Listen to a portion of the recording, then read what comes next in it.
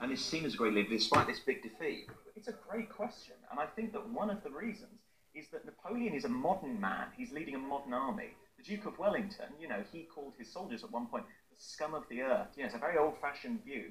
Whereas Napoleon, he's a liberal. He's wanting to rationalise. He's wanting to introduce things like the metric system. Maybe even you could argue he's a forerunner of things like the European Union. He seems to be the wave of the future. So the defeat at Waterloo just set him back a few years. It still amazes me that in the late 70s, ABBA win the Eurovision Song Contest with a song about how does it feel that you won the war. Yes. Promise You Love Me Forevermore. That song. That's a good song. That's a discussion for a whole other day. That's like getting kids interested. Thank you. Really appreciate your insight. That's Owen Colson from the National Army Museum. Where is the National Army Museum?